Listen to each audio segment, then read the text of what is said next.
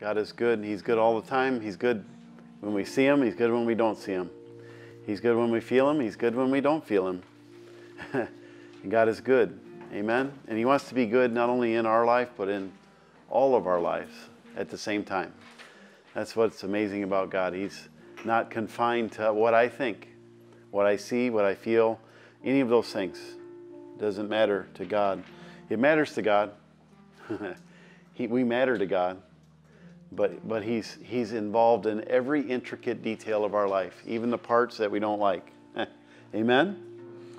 Welcome to Breakthrough tonight, and I'm excited about what God is doing. You know, and I don't know what platform you might be viewing this message from. You know, we're live on Fridays, and on Sundays we're not live, but we invite you to come out and visit with us. We invite you to be a part of all that God is doing here at Breakthrough. And I think the best way for us to know, maybe even know that you're listening, is if you could even just send us an email or a message. You can look us up on Facebook at mybreakthrough.live, or you can look us up on YouTube or on our website at mybreakthrough.online. And we look forward to not only speaking with you, but connecting with you and even partnering with you as we try to reach out all across the world. You know, the world is not really that big. It's smaller than what we think it is, but yet it's bigger than this living room. Okay, and so I'm excited about what God is doing, and I want to get right into the Word tonight. I want to look in the Old Testament, 1 Chronicles, chapter 14, and we're just going to look at a couple of verses tonight. 1 Chronicles 14. Verses 14 and 15. So 14 and 15. So if you look with me there real quick, and then we'll read together. That's our custom. We like to read the Word of God together. We believe that the Word of God is how God speaks to us, right? The Word of God, the Bible, is the infallible Word of God, and that it's alive. It's not just a book with pages and words on pages. It's actually alive. The Word of God is God speaking. The breath, it's as if His breath is breathing into our lives. Amen? And so it's important for you to take in the Word of God every day, not just once in a while. But that's one reason why we like to read out loud, because I know at least you're reading 2 verses this week. Amen? And so let's do that together. 1 Chronicles 14, verses 14 and 15. It's 2 small verses, and I believe that we'll see something really interesting here tonight. On the count of 3, we'll read together. You ready? 1, 2, 3, go. Therefore David inquired again of God, and God said unto him, Go not up after them, turn away from them, and come upon them over against the mulberry trees. And it shall be, when thou shalt hear the sound of going on the tops of the mulberry trees, that then thou shalt go out to battle. For God is gone forth before thee to smite the host of the Philistines. Amen. Let's pray. Lord, I just pray right now that you open up our hearts, our minds, our eyes, our ears, God, that we might see, hear, know, and understand something new from the Word of God today. Amen. Amen. I want to give you just a little context of this portion of Scripture. You know, David, we all know David was a king at this point, but David was a man after God's own heart, in that he was constantly chasing the heart of God. I believe that's a key, really, for all of us as Christians. We should be constantly chasing the heart of God. Often in our lives, we get mixed up between our ambition, our goals, our dreams, but David was after God's heart. And I think that's a key as a Christian. We should understand that we should be chasing the heart of God. Amen? In every circumstance, I said that twice, in every situation, in every relationship, okay? I see I'm repeating myself. But we should be chasing the heart of God. Amen? And, you know, David was the one that killed Goliath. Goliath was a Philistine, by the way. He was a Philistine that defied the armies of God, and David killed him. And if you go back a little further, or go forward from that story, the Goliath story, David actually won the heart of his wife by killing, actually King Saul at the time asked David to go kill 100 Philistines and bring their foreskin, okay, to purchase his wife, okay, which was the daughter of Saul. We'll call her name Michal. That's what I always call her name because I don't like the way it's spelled. It's hard to understand it. But David actually killed 200 Philistines. And how would you like it if your dad, if you're a lady and your dad said to go kill 100 men and I'll let you have my daughter? You know, I mean, back then it was different than it is now, maybe. But I thought it was kind of I think a romantic, if you will, that David actually did twice what he was required to do to win the heart of his first wife. Well, I think that was amazing. When you think about that, wouldn't you want a husband, ladies, that the guy did twice what he was supposed to win your heart? Wouldn't you love that? I mean, wouldn't it just be romantic? I think it would be if I was a lady and that was the case. But he went double over. I mean, he really worked hard, and that's why my wife married me, actually, because she knew that I was very gorgeous and beautiful. And she knew that I'd work a long time. Amen? And so I do twice the work of a normal guy. Amen?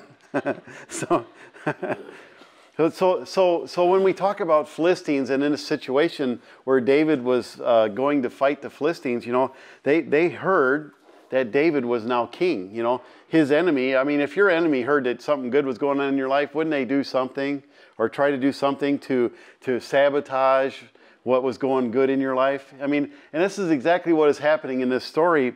David's arch enemy, okay, the Philistines, heard that he had become king, and so they came out to fight with David. You know, they were going to take him out. That's basically what they were trying to do, and that's what enemies do. The enemy of our soul, the devil, comes to take us out. He's looking for a way. As a matter of fact, the scripture even says he's like a roaring lion seeking whom he may devour. And that's why it's so important that we gather tonight, even tonight in this room or on the websites or wherever we are, wherever you're looking at us. It's important that we come together because the sheep that is in the middle of the flock is the one that is safest. Amen? It's the ones that get out on the edge and get away from everybody that you have to worry about because they're easy to pick off. The enemy will come and take you away. And it wouldn't be a big deal because you're not in the middle of the flock. People don't notice that. But I'm telling you that God notices that in you. And He's trying to get you to a place, right, where you'll come into the flock. Come all the way in. Don't stay out on the edge. Don't stay home from church. Come to church, okay? We would love to have you. Let me give you the first word tonight. I thought it's an amazing word, one that you don't hear about very often. The word is Enquire. Okay? Enquire. And David did something really powerful in this story. And actually, if you go up just a couple of verses, you'll see that David inquired of the Lord, should I go out and fight against the Philistines? And God said, go fight. And so David went out and fought and had a great victory the first time, okay, that he had fought with them in the context of this story. And when the Philistines fled before them, they left their gods, okay, behind. And David did something really powerful. He burnt the gods. He took and gathered them all together and he burned them up. And he because his God was greater than their God. I mean, if we could just have a little posturing ceremony here tonight, whose God is greater? Is it the God of the Bible, or is it all of the other gods that we worship? Like maybe it might look like money, it might look like fame, it might look like fortune, it might look like success, it might look like whatever it looks like. But I'm going to tell you that there is one God that's above all other gods in this world. Amen. His name, He has a name. He sent His Son into the world. His name is Jesus, and He came into the world, and He is greater, because greater is He that is in me, right? Jesus is in me than he that is in the world. Amen? But I thought it was kind of funny that David was actually asking God a question, because he had beat the giant. You think that because God had given David the victory once over the Philistine giant, and then God had given the victory again over this army and gave him a great victory, that David would have not asked the question again, should I go out again against this army? He said, I've been victorious every single time I fought these guys, right? Every time they've come against me, I've always been victorious. But David stopped before being presumptuous, right? And going after the army again, he stopped to inquire of the Lord.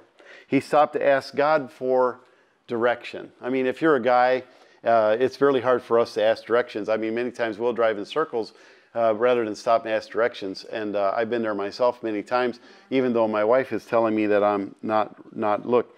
You know, to inquire though, to inquire is just a fancy word for ask, okay? That's really what it is. Let's ask God for direction, amen? We should ask God for direction. All of us should come to a place where we are willing to ask God for direction. In James, the first chapter, it says, in the 5th verse, it says, if any of you lack wisdom, let him ask of God, who giveth to all men liberally. You know, he's going to give you wisdom if you would just ask. God wants to give you wisdom. He wants to impart into you smartness, okay? Because God is really smart. Often I've said this a lot of times, but God is really smart. You know, we're only as smart as our experience, our influence, or Google, okay? But God is smarter than Google. God has all of the answers because He's the one that created all that we see, all that we know. He's the creator, amen? And so if we'll ask God, He will give us wisdom. And we see David do that in this story. But I wonder how often is it that we think we know what's best. We run into a situation, we run into a circumstance, and we don't ask God, what is it that you want from me? What is it that you want to accomplish in this situation? Amen? He said, but let him ask in faith, it says, nothing wavering. And then it goes on to talk about the person that wavers, right, is like a wave tossed to and fro and is unstable in every way. In every way. There's no stability in your life if you don't know the source. Amen? We need to know Jesus, okay? We need to get into the Word of God. We need to inquire, right? It should be our first response in every situation is to inquire of God. What is it that you want from me? Amen? What is it that you want from me? See, I think it really comes down to this simple word. Do you value God's opinion in your life as a Christian? Do you really value it? Because if you value it, you would go and spend time with Him and listen to what He says. Amen? We would listen to what He says. Well, let's just ask God.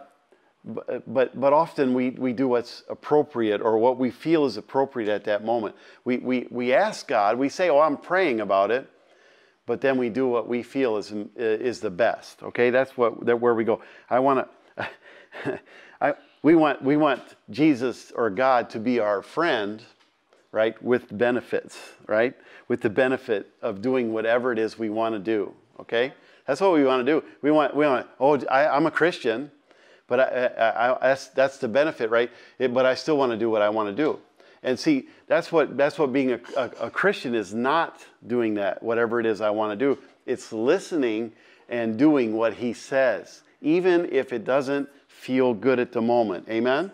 Because often our feelings, right, are going to lie to you every single time. Because what we feel is not what God is actually asking us to do. It's not what I feel at all. It's what He says that's more important, because that's the appropriate response of a Christian. That's opposite of what I feel. Amen? It's because it's what He says.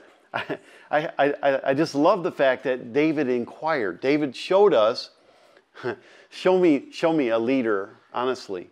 Show me a leader who would take the time to pray and ask God, what is it that you want me to do in this moment as a leader? Show me a leader that would pray and ask God. I'll show you a successful leader. I'll show you someone who people would follow. Amen? And that's exactly who David was. Men followed him. Amen? Men would follow him. Not like a wave driven to and fro. You don't have to worry about David going this way or that way. He was after God's heart. Remember, it's important to remember that. He was after God's heart. David saw God take out the bear David saw God take out the lion. David saw God take out the giant. David saw all of those things. He saw all of those things. But he still took the moment, took the time to say, God, what is it you want me to do now? David knew, David wrote the 23rd Psalm. He said, the Lord is my shepherd.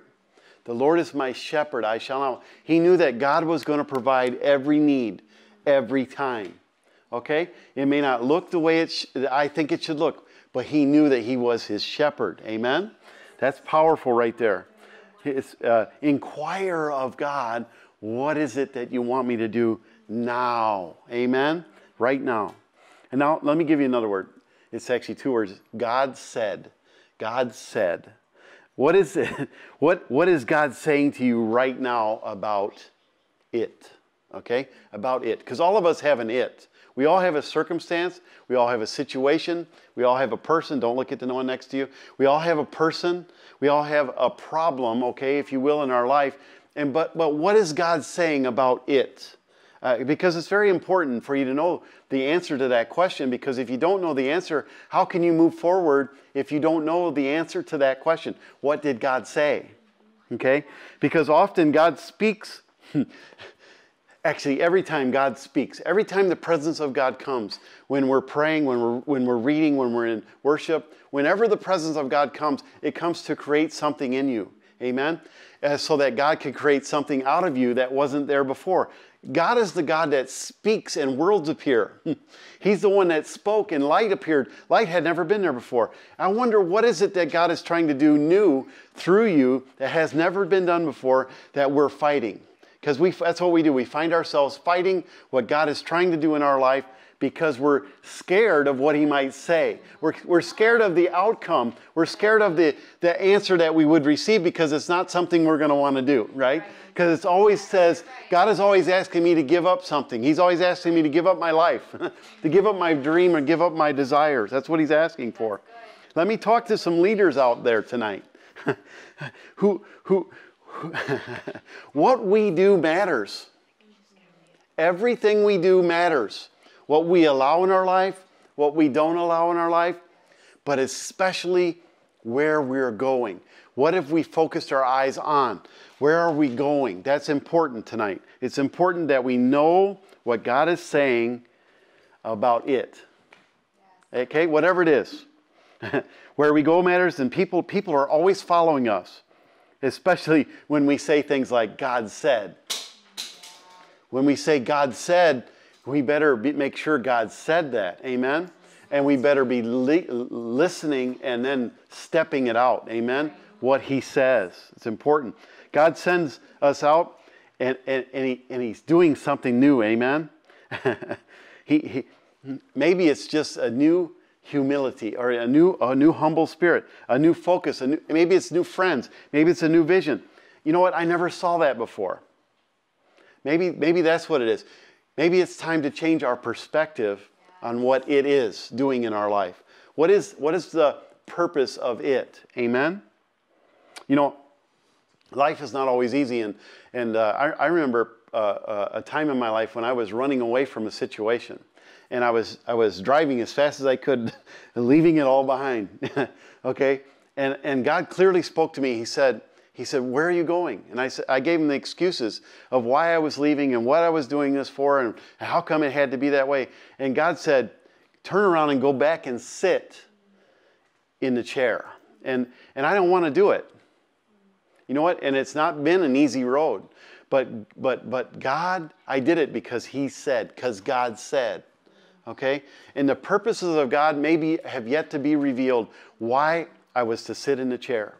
But I'm going to tell you that God has grown me as a person, and only through that situation or that circumstance was God able to move me and make me become who I am today. Amen? And because God said, though, and I heard what He said, and I was obedient to go and sit in the chair. Amen? I don't know what your chair is, and I don't know what your circumstance is, but it's important. I found this really rare piece of scripture, and I want to show it to you tonight if you got a few moments more with me. But John 19th chapter, verses 19 through 22. It's really kind of a weird couple of verses. I want to quickly go just kind of graze the surface of it. But Pilate writes, and he wrote, and it says, and I'll just read it to you. John 19:19, it says, and Pilate wrote a title and put it on the cross. And the writing was, Jesus of Nazareth, King of the Jews. And in verse 20, the title then read, this title then read, many of the Jews, for the place where Jesus was crucified was nigh unto the city, and it was written in Hebrew, in Greek, and Latin.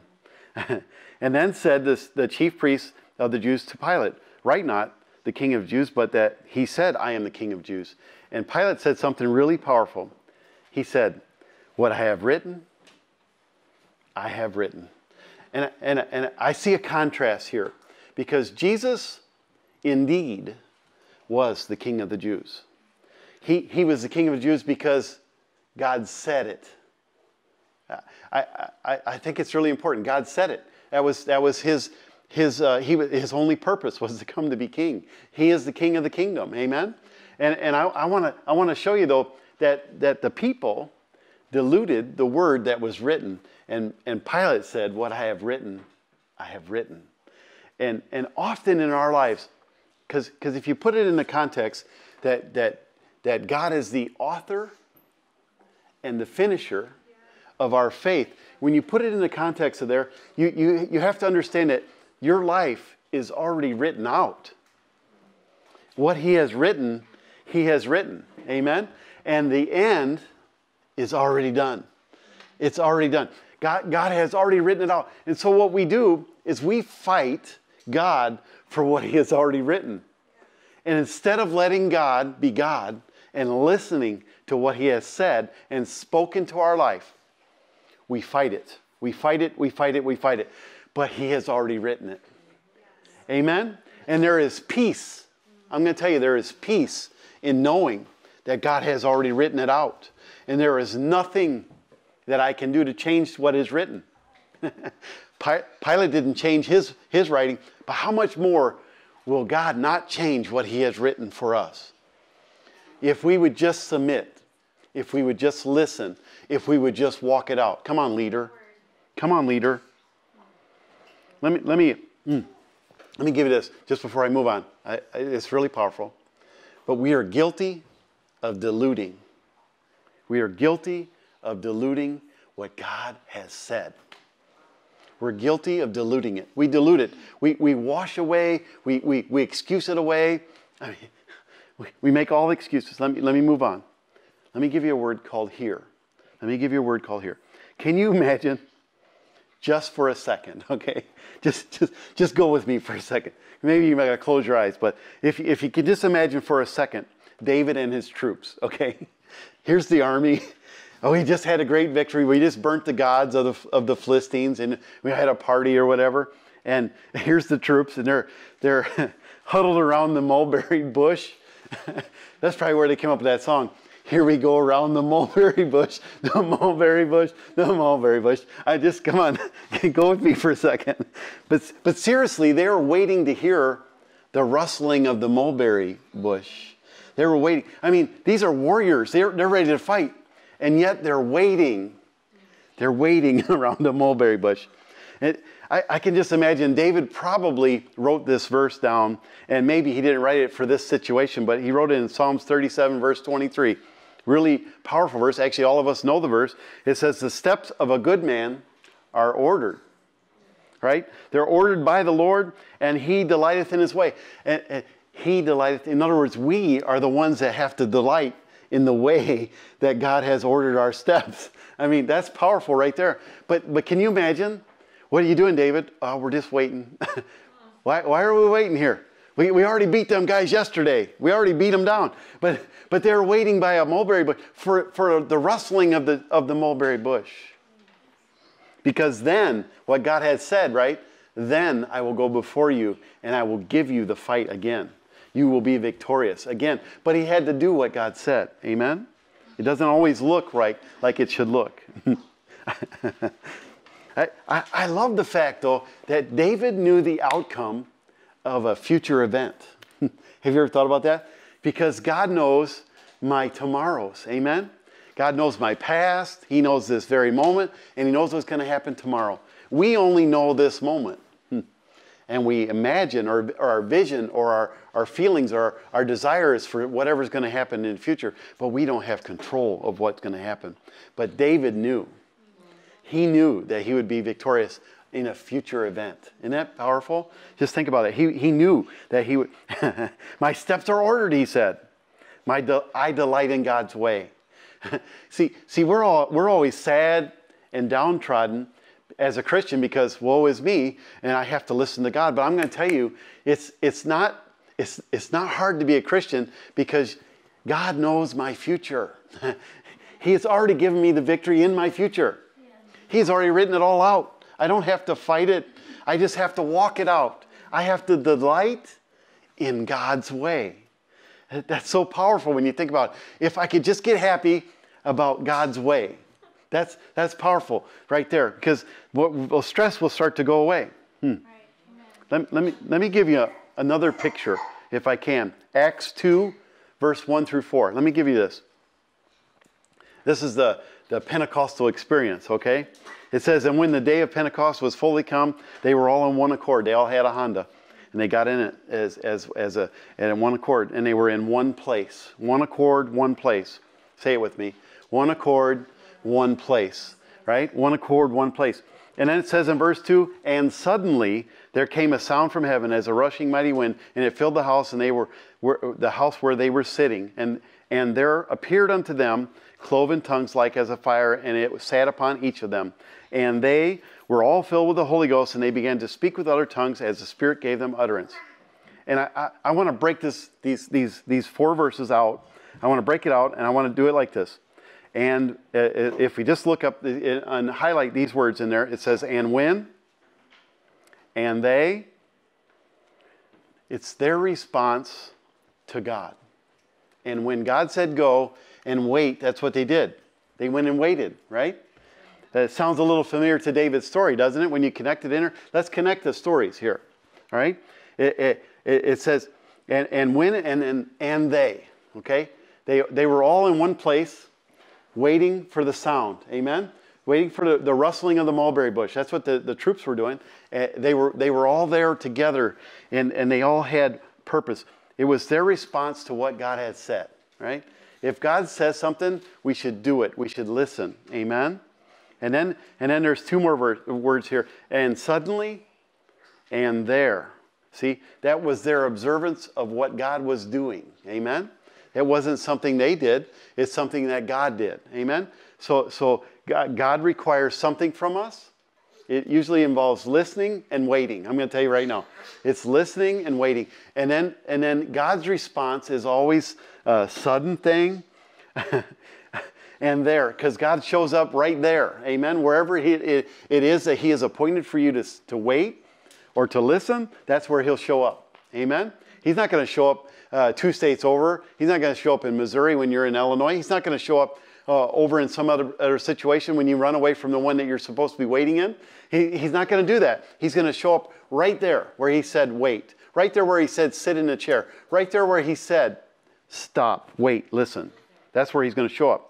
It's time to listen, and it's time to observe. Amen? Because right there is where God will show up. Not another place. Not over there. It's not an imagination that I have. It's the exact place He called me to. Amen? It's important for you to know that.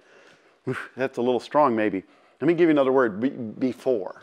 Before. God is before me. Amen? I love the word when I just say that. And God is before me. Think about that. Can you say that with me?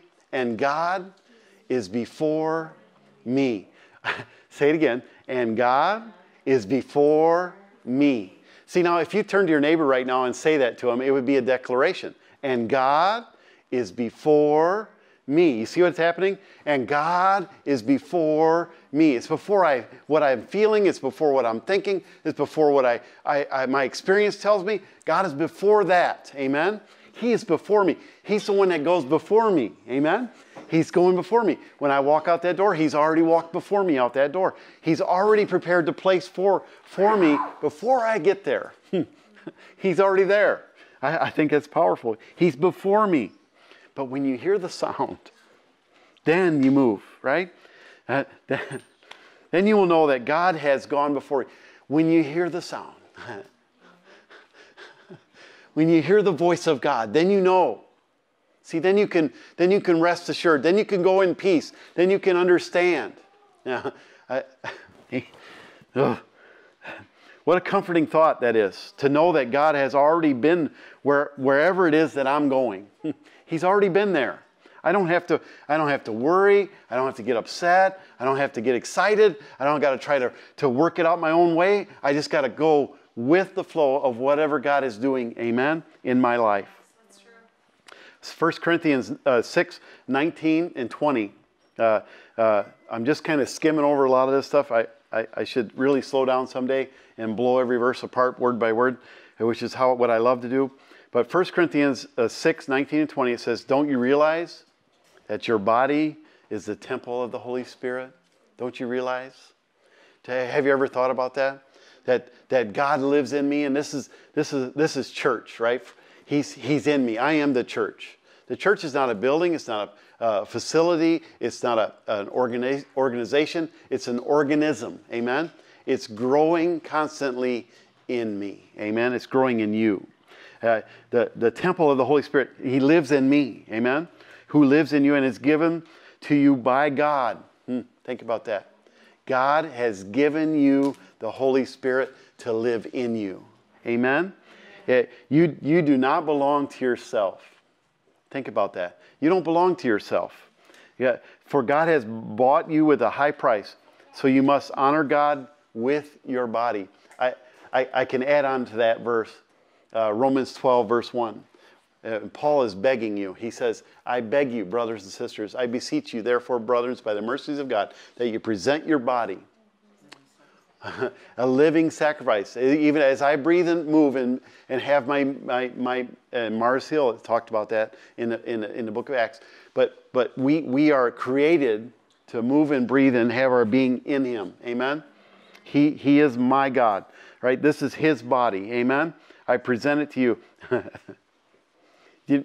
I wrote this down. If nobody gives their body, there is no body. It's kind of stupid, right? But if nobody gives their body, there is nobody. Because that's what the church is.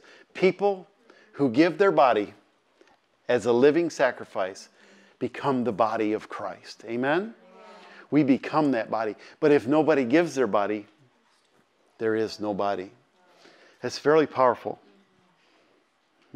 I should charge money for that one.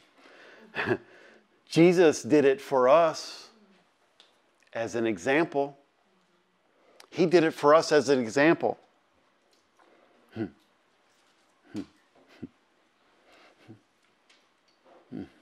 That's a good principle for leadership right there. We should be the example to those around us of how we should live our life as a Christian. Amen? If nobody's buying what you're selling, maybe you don't have the real thing. Think about that. If nobody wants what you have, nobody wants what you have. It's time to re-examine what it is you have or think you have. Take the truth that you think you have inside of you and try it against the truth in the Word of God and see which one wins.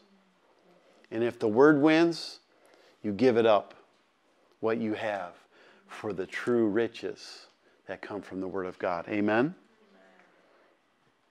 You know, let me just wrap this up.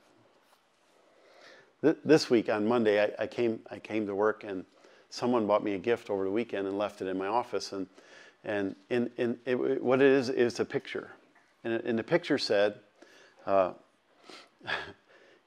if you come to a door, it says, if you come to a door and it's not open, you should praise God in the hallway, is what it says. And it was sitting next to the wall, and in my office I have a fire hydrant. And it was sitting next to the fire hydrant, and And I got on my down low because I want to take a picture of just the picture. And as I scanned with the camera, I noticed the fire hydrant. So I moved it over, and I got a picture of the picture, praising God in the hallway, and the fire hydrant. And I took a picture of it, and then I just was busy. So I got busy, and I went on about doing what I was doing. And a few minutes went by, and I went back, and I was looking at the picture because I thought, wow, I'll post it on Facebook. And so I did. I posted on Facebook. And as I began to look at the picture, I realized that all of us have so much potential. That's the fire hydrant, because it's water pressure under valves and caps. Okay, and I think we have so much potential as Christians, as a church, as an organization, as whatever God has given us is the potential that we have, right, to give away. But it's captured. And I thought about praising God in the hallway, because often we see the doorway as a block, as what's stopping us. And often we begin to look at those things and we go, I don't understand it. I just want to run right through the door. But yet the door is there on purpose, and we should. And so I thought about having spiritual patience coupled with my potential. Because if God knows the potential of my life, and then He also knows the right timing for that potential to be released. Amen? And if I would trust God enough, this is the problem. If we don't trust God enough, we'll run ahead of God and try to make something happen that really wasn't supposed to happen at that moment, or it'll be in the wrong order, or the wrong step, or the wrong place, or the wrong time, or the wrong state. But God is looking for somebody who would have the spiritual patience to allow God to take all of the potential that I have and use it in exactly the right way. It might be to put out a fire in someone's life. It might be to say the right word. It might be the next worship song. It might be the next greatest message. It might be the most profound statement ever. But God wants to do that for all of us and in and through all of our lives. And yet we hold the key to that in the listening and to stepping. When He says, go, I go. Amen? Potential, coupled with spiritual patience. Amen? I think that's a powerful thought right there. Did you know, you got time for one more verse? Good, because I'm going to give it to you anyways.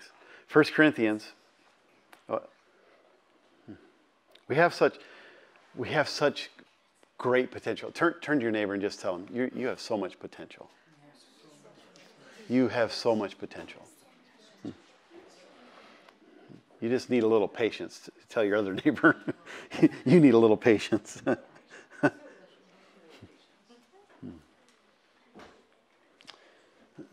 Can I give you 3 L's, right, before I move on to this verse? Look, listen, and lead.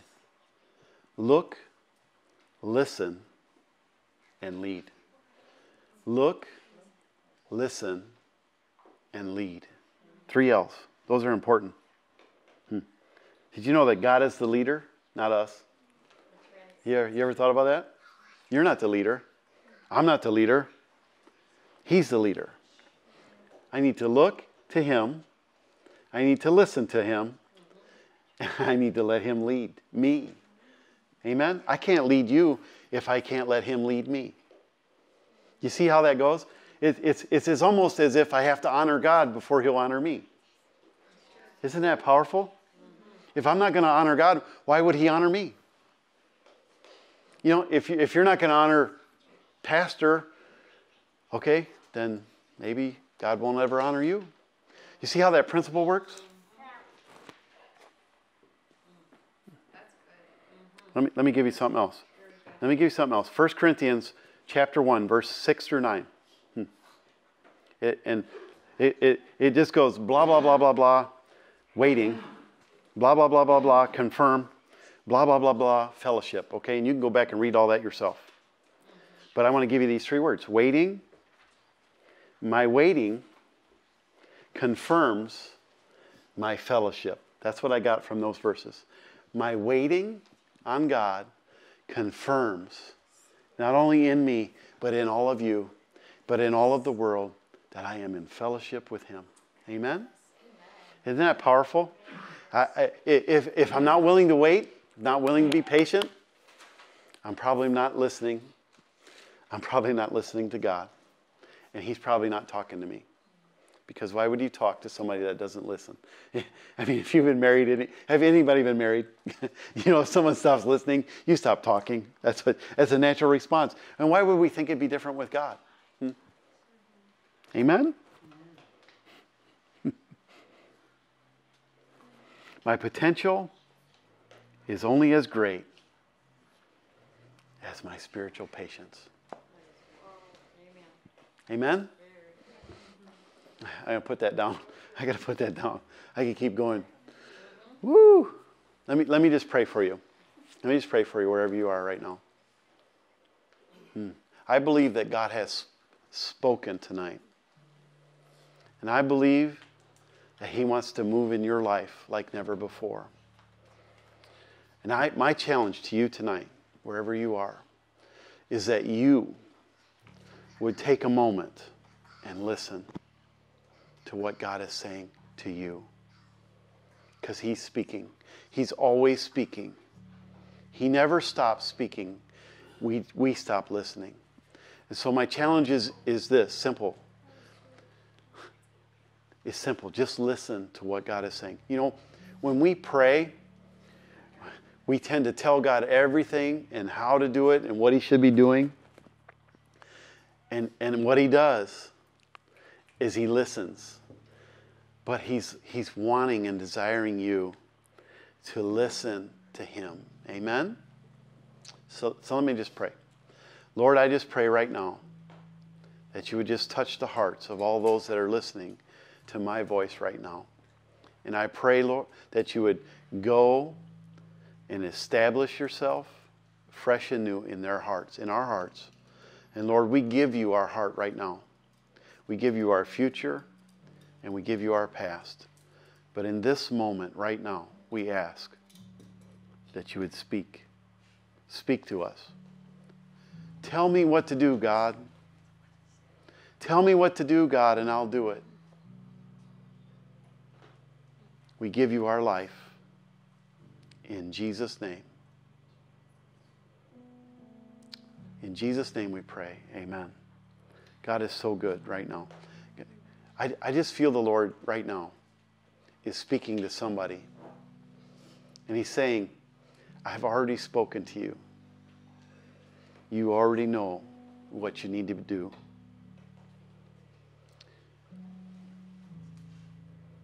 Trust me, He says. Trust me. It takes faith to trust God, who we don't see. But if you have a Bible, you can read every word, and He will speak to you, and He will move you, and He will open up your eyes and give you understanding and wisdom. We talked about that tonight. He gives it to us, and He doesn't get mad about the fact that we're asking for wisdom. He doesn't get mad. So Lord, we just give you our potential. We give you our dreams. We give you our hopes. We give you our desires. And we rest in the fact that you have already written out our story. It's written down. And we trust you with that. We just trust you with that. In Jesus' name, amen. Amen.